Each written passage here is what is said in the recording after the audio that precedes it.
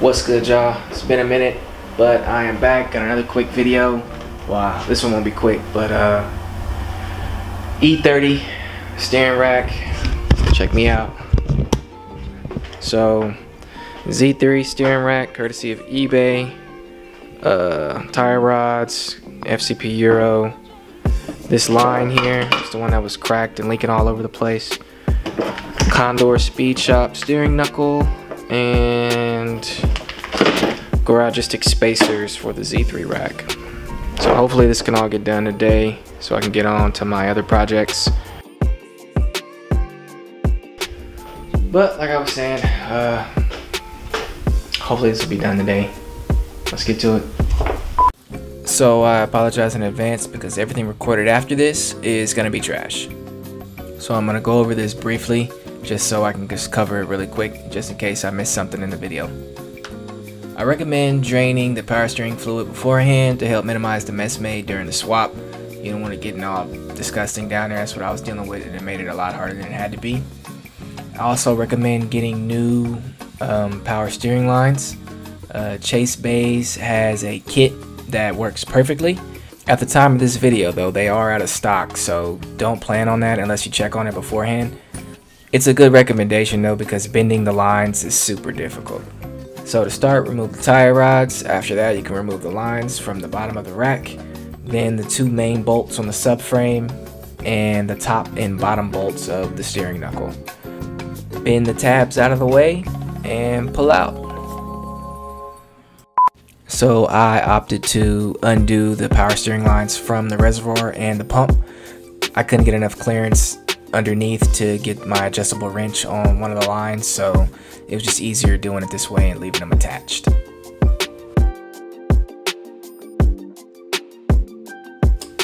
So my tire rods were seized up in the wheel hub and I cannot get them loose. So quick Google search, apparently WD-40 and a torch.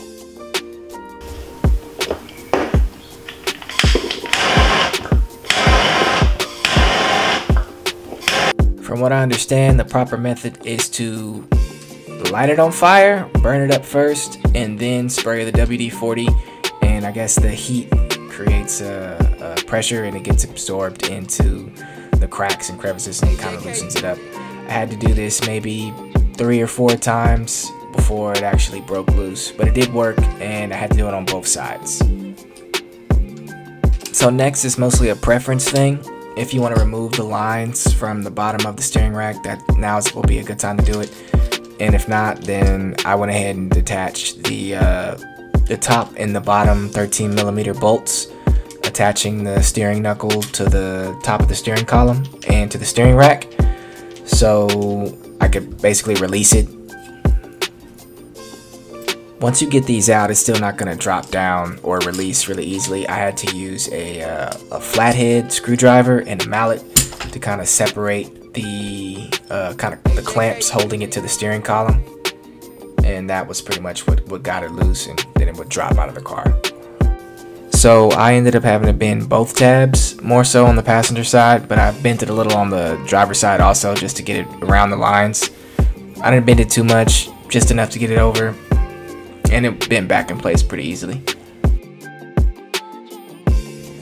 Once the steering rack was out of the car, I had more space and I could remove the top 13mm bolt from the knuckle. I actually didn't remove it all the way the first time. I just removed the bottom one to pull the rack out and pull it off the car. I did have to wiggle the steering wheel a little bit and lock it so it wouldn't turn in place, but it did come out without too much resistance. So that's where I stopped for the day. After my dog busted out the door and my homie came over, I figured it was a good time to take a break. I quit. And off camera, I had tried to bend the power steering lines into place, but that process is trash, so hence the recommendation. So I'm just gonna use a block off kit or a power steering delete until the Chase Bays kit is available. But picking up where I left off, here's where the install gets a little different depending on which steering knuckle you decided to go with. I opted to do the CondorSpeed shop knuckle. I figured it could save me some time because I didn't want to take the time to modify the OEM knuckle. It also seems to save space in the engine bay if you're concerned about clearance, because it is quite smaller than the OEM Knuckle. So with that being said, let's get back into it. So the way I did this with the engine and stuff in the car is I took the CondorSpeed Shop steering knuckle and placed it in the car, and then placed the steering rack back into the car also. I tightened one bolt on the steering rack and the tire rods so I would know what position the steering rack would be in relation to the knuckle fully assembled. So with the knuckle fully assembled and the rack in place, you want to mark the holes on the steering knuckle for your indents that are going to need to be drilled. I used a permanent marker, but a paint marker would probably work well too. I also decided here if I wanted to put the garage stick spacers on the top or bottom of the steering rack. If you put it on the top, then the steering rack is going to remain in its level position, but if you put them on the bottom of the steering rack, then you can correct any bump steer issues, or it helps correct bump steer issues.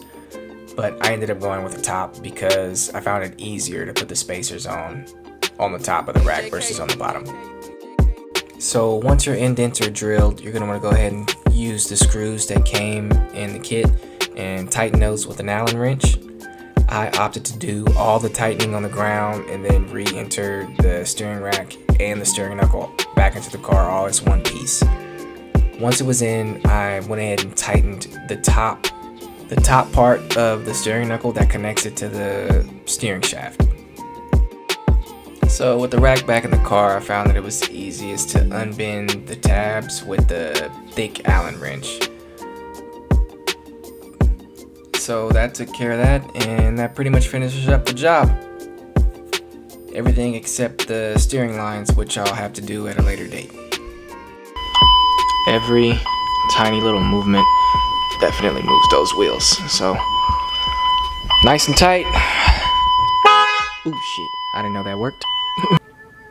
So I apologize. I swear that the quality and the consistency is gonna get better. It's just tough trying to balance the beast, the classic that's getting entered into a show here soon, brother moved in, then this. Still Medusa, still ugly, but making progress. That oil cooler line that was leaking all over the place, we got that replaced. I did that off camera. The coolant system was completely empty. I'm pretty sure it leaked out. I'm not sure where, so once I figure that out, I'll probably put the face back on. Also picked up some $30 spacers to kind of fix the stance. I think that was a success also. And if anybody has any tips for getting the hood to stay closed, please send them my way, because I have not been able to get it to stay closed since I got it. And then once all that's complete, man, we can move on to the interior, hit these exposed wires, clean this up, and honestly I think I might make this my daily. Yes! But as usual, thank you again for checking me out. I hope this helps somebody, maybe trying to put on a steering rack or something. But remember to like, comment, subscribe, because as you can see, I got a lot going on. Y'all be cool, man. I'm out.